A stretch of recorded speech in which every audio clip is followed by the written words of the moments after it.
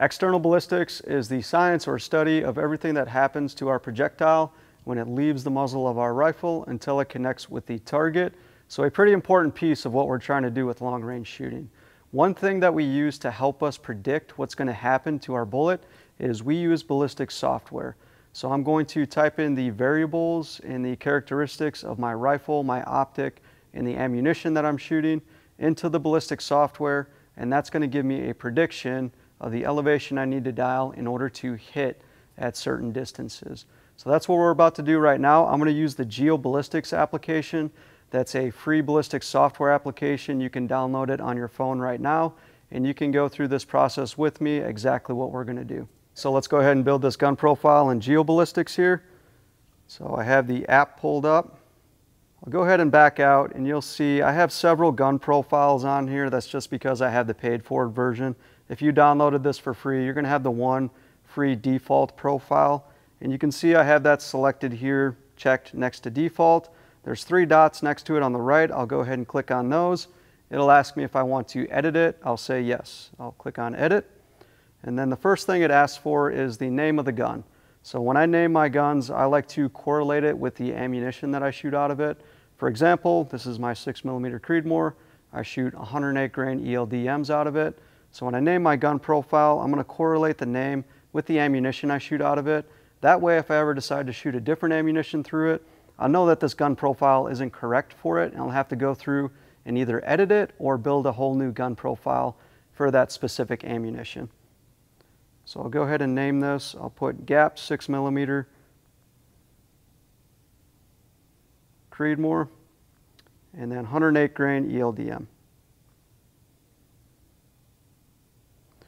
And the next thing that it's going to ask for is information about my ammunition, my bullet. And you can see to the right of it, I have a little looking glass icon. So if I go ahead and tap on that, I can put in my rifle, whatever I'm shooting, a .308 Winchester, 6 Creed, whatever it might be, select the manufacturer that I'm shooting, select the bullet weight that I'm shooting, and I can auto-populate whatever bullet I'm shooting, and all of that information will be put in there for me. I'm not going to do that today. I'm going to go ahead and just manually put this information in. So the icon further to the right of it, next to where it says bullet, I'll go ahead and click on that. And the first thing it asks for is my caliber in inches. So I'm shooting the 6mm Creedmoor. My caliber in inches is .243. And then it's asking for my bullet weight. So my bullet weight that I'm shooting is 108 grain ELDMs. It's 108. And this is information that you can find off your box of ammunition. The length of bullet, that might be a little bit trickier to find. The length of my bullet is 1.266. This might be something where you have to refer to the manufacturer's website to find the exact length of your bullet. You might have to do a simple internet search. Worst things come to worst, you can pull the bullet out of the cartridge itself and take some calipers and measure the actual length of bullet in here to get closer to what it is. If you put 0 in here, it would simply just turn off a secondary effect of long-range shooting in the ballistics software. It's really not going to be detrimental to the closer in distances, say 500 or 600 yards or so. So my length of bullet, 1.266. The drag model, this is the computer asking me what my bullet looks like essentially. So with a G1 drag model, those are for the flat-based bullets. So if you're shooting something like a Remington Core-Lock, those are flat-based bullets. Us as long-range shooters, we tend to shoot boat-tail bullets, and those are better modeled by the G7 drag model. So we're going to select that G7 drag model because those are typically what our bullets look like as long-range shooters if we're shooting the correct ammunition. The next thing it's asking for is the metro. So this is essentially how they measure the atmosphere. There is an Army way to do it, and then there is an International Civil Aviation Organization way to do it. ICAO is the most popular, so if you don't know, it's going to be the ICAO option. I know that ICAO is how Hornady measures their ballistic coefficient. And then below that, we have a space for me to actually type in my ballistic coefficient. So this is a number that measures the efficiency of my bullet. Again, I can refer to my box of ammunition. They typically are printed on the box of ammunition. I need to make sure that I'm selecting the G7 in my case and not the G1 because sometimes they will provide you with both of those numbers. So my G7 ballistic coefficient is .268. and that will be the number that I'm going with. If it's not on your box of ammunition, you may have to refer to your manufacturer's website, or again, have to do a simple internet search, or at the end of the day, we can always auto-populate our bullet information from that home screen that we were just at. So I have that information in there. I'm going to hit done, and that will make sure that that BC gets put in there. And when it says Vmin and Vmax, that's just essentially the bracket for my muzzle velocity. In this case, I'm going to leave it between Vmin 0 and then Vmax 5,000. I'll go ahead and back out, hit that upper left-hand arrow, and then I'll scroll down, and now it's asking for information about my rifle. So the first thing that it's asking is my sight height. So sight height is the distance from the center of my bore to the center of my optic. I'm going to go ahead and take these calipers back here, and I'll measure that distance.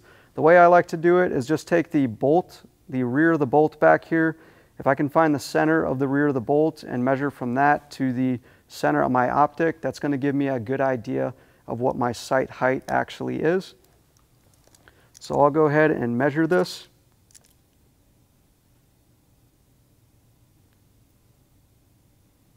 So it looks like I'm at about 1.8 here, 1.8 inches for my sight height.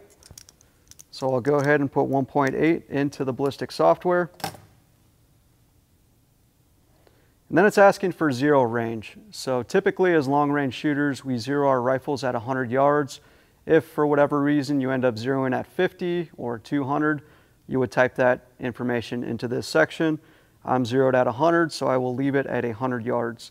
Then it's asking for elevation and windage offset.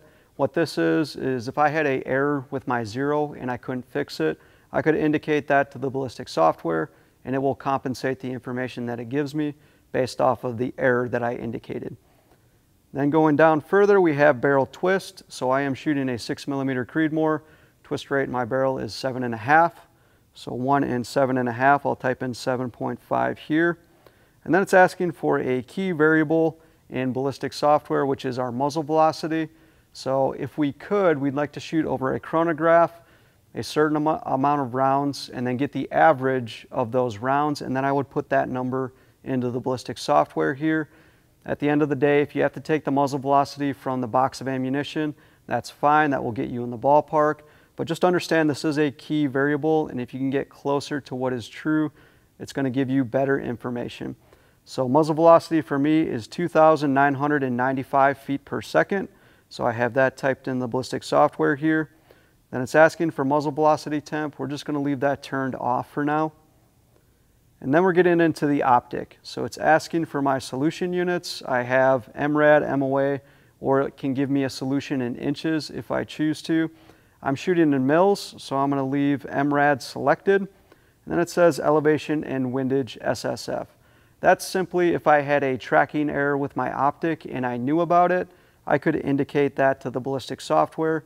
What a tracking error is if I were to dial on 10 mils and it actually wasn't 10 mils, it was say 10.2 mils, that would be a tracking error. It's not tracking properly. So I could indicate that to the ballistic software here as well, and the solution will be compensated accordingly. So we have all the important information typed in for our gun profile. We'll go ahead and back out. I'll make sure that my gun profile is highlighted, and I will back out again using the top left arrow. And then I'm going to take this chart screen. I have the chart, and then I have a heads-up display further to the left. Then I have a map function, and then I also have competition mode. So if I go back to chart, you can see angle to target is 0, direction to target is 0, and I'm going to go ahead and type in 1,000 yards. And if I scroll down, you'll see that my gun profile name is right there, GAP 6 Creed, 108 grain ELDM. And then it's giving me information on my range to target, elevation, windage, velocity, and energy. So this is good. This is giving me a good starting point, a good prediction on what my elevation needs to be. So you can see I'm zeroed at 100 yards. It has a little discrepancy. It says 0.1, so I'll go ahead and back out and take any wind speed off. So I'll just zero the wind speed out here.